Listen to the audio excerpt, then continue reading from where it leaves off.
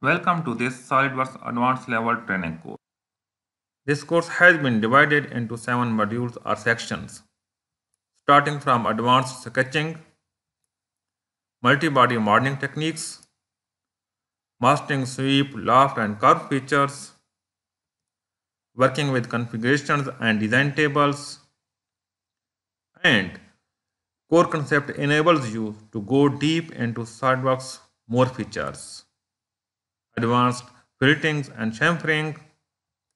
assembly drawings, and in the last, making engineering drawings using SolidWorks drawing module. Coming to summary of this course has been divided into 115 video lectures, more than 50 3D CAD files, and 8 case studies are there, as well as assignments and 5 quizzes will also be included in this course.